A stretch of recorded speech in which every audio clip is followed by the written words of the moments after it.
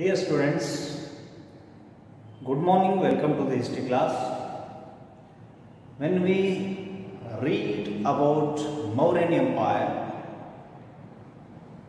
it inspires us regularly because we have to remember one person here who was a great statesman of our ancient India.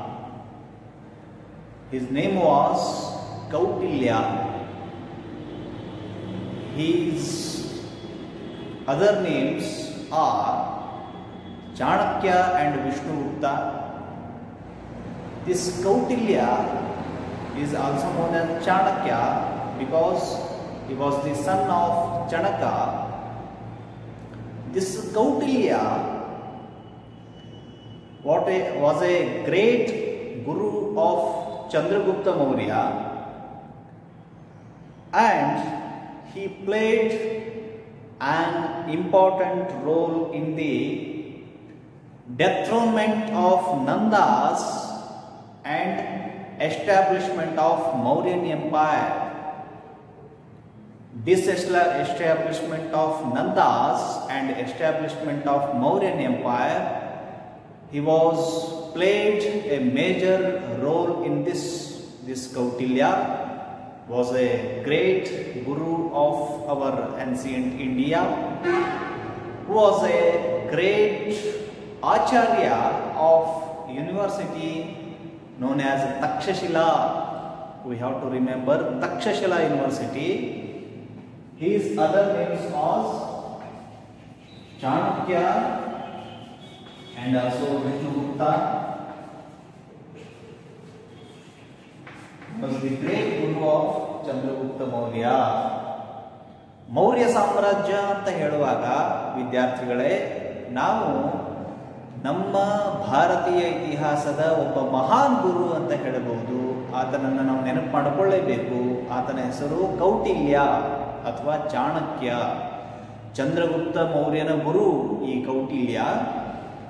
ಈ ಕೌಟಿಲ್ಯನಿಗೆ ಚಾಣಕ್ಯ ಅಂತಲೂ ನಾವು ಕರಿತೀವಿ, ಯಾಕಂದರೆ ಚಣಕನ ಮಗ ಈತ ಚಾಣಕ್ಯ ಅಂತ ಹೇಳ್ತಾರೆ. ಹಾಗೆ ಈತನ ಹೆಸರು ವಿಷ್ಣುಗುಪ್ತ ಅನ್ನೋದನ್ನು ನಾವು ಕೇಳ್ತೀವಿ. ಮೌರ್ಯರ ಸಾಮ್ರಾಜ್ಯದ ಸ್ಥಾಪನೆಯ ಒಂದು ತಳಹದಿ ಪ್ರಾರಂಭ ಆಗಿದ್ದು ಈ ಚಾಣಕ್ಯನಿಂದ. ನಂದರನ್ನ ನಿರ್ಮೂಲನೆ ಮಾಡುವುದಕ್ಕೆ ಮತ್ತು ಮೌರ್ಯ ಸಾಮ್ರಾಜ್ಯದ ಸ್ಥಾಪನೆಗೆ ಈ ಆಚಾರ್ಯ ಚಾಣಕ್ಯರು ಕಾರಣ ಆದರು ಅನ್ನೋದನ್ನು ಕೇಳ್ತೀವಿ. And he was also responsible for setting up of a well developed administrative system. He was responsible for well developed administrative system of Mauryan Empire. This Koutilya wrote Arthashastra. He wrote Arthashastra in Sanskrit. This Arthashastra divided into 3 parts by Dr. Shama Shastri. We have to remember Dr. Shama Shastri, who was the librarian of Oriental Research Institute of Mysore. Oriental Research Institute of Mysore. This librarian discovered the text Arthashastra in 1905. He found it in 1905. And its English version in 1909. He developed this Arthashastra in 1905 and in English version 1909, and the contents can be divided into 3 parts. It can be divided into 3 parts. First part, see, first part of Arthashastra given by Dr. Shama Shastri. It was the book of Koutilya, written by Koutilya, found in 1905, the English version in 1909. It can be divided into 3 parts. The first part deals with the king, council and government. It shows that king, his council and government. ಮೊದಲನೇ ಭಾಗ ಅರ್ಥಶಾಸ್ತ್ರವನ್ನು 3 ಭಾಗ ಮಾಡಿದಾಗ ಅದರಲ್ಲಿ ಮೊದಲನೇ ಭಾಗ ಅದು ಹೇಳೋದು ರಾಜನ ಬಗ್ಗೆ, ರಾಜನ ಒಕ್ಕೂಟಗಳ ಬಗ್ಗೆ ಅಥವಾ ಆತನ ಸಭೆಗಳ ಬಗ್ಗೆ, ಆಮೇಲೆ ಸರ್ಕಾರದ ಬಗ್ಗೆ, king, council and government. And second part in Arthashastra, it shows civil and criminal law. It includes both civil and criminal law. And the third part deals with interstate law, diplomacy and war. Third part says that includes interstate law and diplomacy,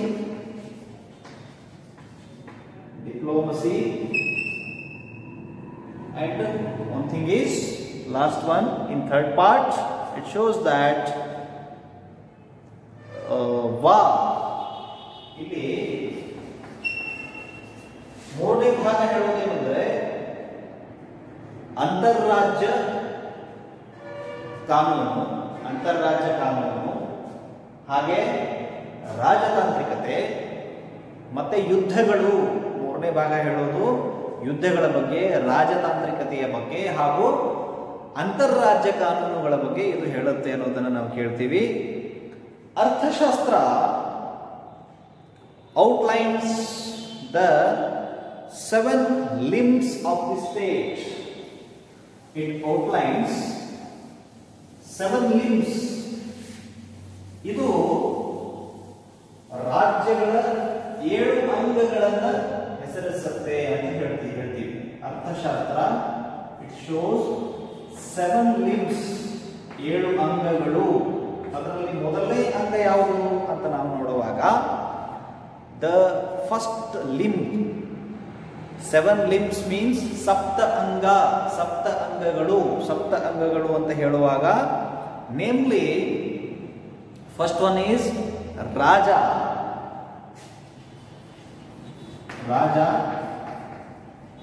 king. Second one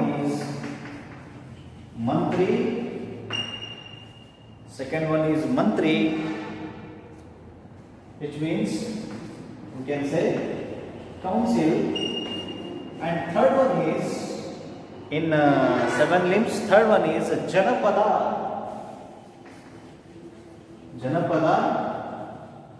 or you can say population.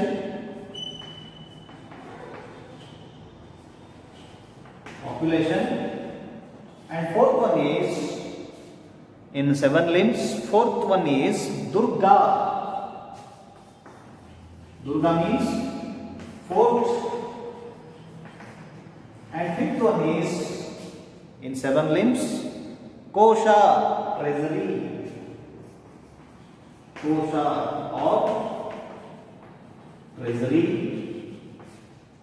Sixth and seventh limbs are Bala and Mitra.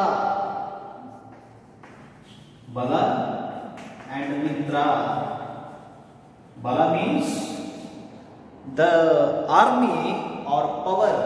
Bala, army power of the state. And Mitra means allies. ಮಿತ್ರ ರಾಷ್ಟ್ರಗಳು.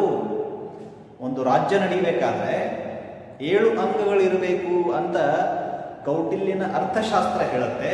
ಅದರಲ್ಲಿ ಅದು ಹೇಳೋದು 7 ಅಂಗಗಳು ಅಂತ ಹೇಳುವಾಗ ಮೊದಲನೇದು ರಾಜ, king. ಎರಡನೇದು ಮಂತ್ರಿ, ಮೂರನೇದು ಜನಪದ ಅಥವಾ ಪಾಪ್ಯುಲೇಷನ್ ಅಂತ ಹೇಳ್ತೀವಿ, ದುರ್ಗ, ಕೋಟೆ, ಕೋಶ ಅಂದ್ರೆ ಟ್ರೇಸರಿ, ಅಲ್ಲಿ ಸಂಪತ್ತಿರಬೇಕು, ಹಾಗೆ ಬಲ ಅಥವಾ ಆರ್ಮಿ ಅಂತ ಹೇಳ್ತೀವಿ, ಹಾಗೆ ಮಿತ್ರ ಅಥವಾ ಅಲೈಸ್ ಅಥವಾ ಮಿತ್ರ ರಾಷ್ಟ್ರಗಳು ಅಂತ ನೆನಪು ಮಾಡ್ಕೊಳ್ತೀವಿ. Here we have to remember one person who was the successor of Chandragupta Maurya is known as Bindusara, who was the son of Chandragupta Maurya, ruled between 300 to 273 BCE, ruled between 300 to 273 BCE. Nothing much is known about him because our historians not much stories have gathered belonging to this Bindusara. This Bindusara is the successor of Chandragupta Maurya, was the son of Chandragupta Maurya. He ruled from 300 to 273 BCE and nothing much is known about him according to our historians. His son Ashoka became the king after Bindusara. Bindusara's son Ashoka was the successor of Bindusara. This in next session we will read about Chandragupta Maurya and also about Ashoka, who is known as Ashoka the Great. So in this session I will finish here. Thank you one and all.